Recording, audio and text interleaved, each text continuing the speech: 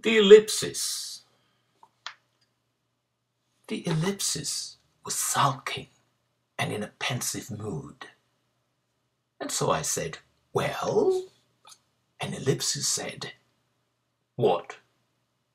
I said, "You're sulking." And ellipsis erupted like pimples on an adolescent's face. "You wrote poems on every tribe of my race. You wrote of the full stop and the comma and the dash, and about every other freak that jumps up on a printed page.